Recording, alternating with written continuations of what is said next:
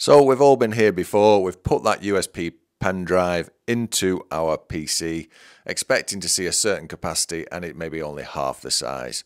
For example, this is a 60 gigabyte pen drive and it is only showing 32 gigabytes at the moment. So we're going to use a free tool that is built into Windows to regain them lost gigabytes. So go down to the search box, type run, then click on run. This will open up the run command prompt, and then in here we can type in disk part. It helps if you spell it right, so just try that again. So DISK PART, and then click on OK, and this will open up the command prompt where we can then give it our next command.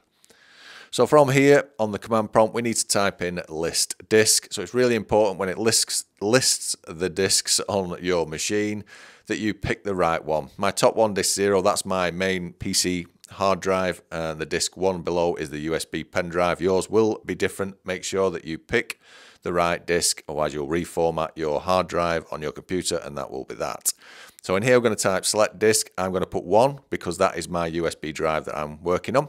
It now tells me directly underneath disk 1 is now the selected disk. So from here I'm going to type in clean. So that's going to wipe that drive of its primary data. And then you see there, disk part succeeded in cleaning the disk. So that is that stage done. So from here, we know that that USB drive is cleaned in theory using the tool that we've just run.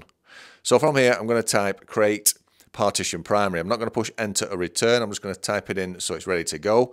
You can push enter return and move on to this stage, but I just wanted to show you in the Windows disk management tool what they actually look like, the disks that we're looking at within our command prompt here.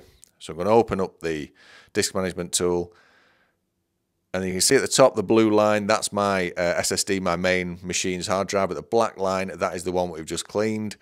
In theory I could do the same thing in there, but that's the one that we're working on. So again, back to the command prompt, create partition primary, push return, and you can see there, disk part succeeded in creating the specified partition.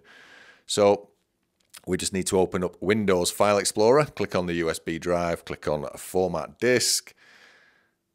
You can see I've now got my 57 gigabytes available to me. I'm going to leave it as exFAT. I'm going to type in 64 gigabytes. I know it's a bit less, but that's how I know this drive.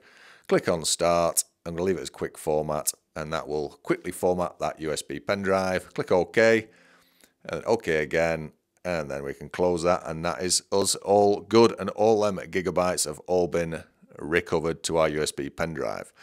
I hope this video was helpful. If it was, please do hit me up with the old thumbs up. Please do like this video, and please do subscribe to my small channel. It all helps in keeping this channel going. I hope this video was helpful, and hopefully I will see you on the next one.